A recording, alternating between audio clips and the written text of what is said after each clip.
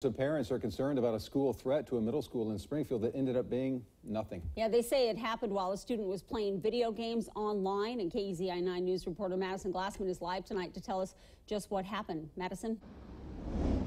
Matt, Renee, the threat was made to Hamlin Middle School, claiming a student was going to, quote, shoot the school up. Now, some parents I spoke to off camera say they were so worried about this threat, they didn't send their kids to school today because of this. Now, according to an email from the principal to parents, the threat was first reported by students who overheard it while playing the video game Fortnite.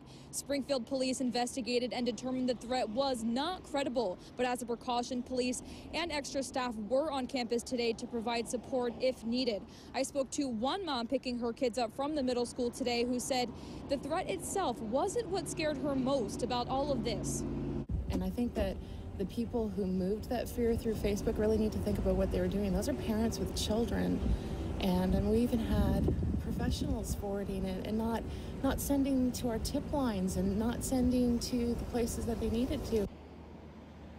Now, district leaders are praising those students for letting an adult know about the threat, and they are urging parents and students who hear about these threats online to report them to the Safe Oregon tip line.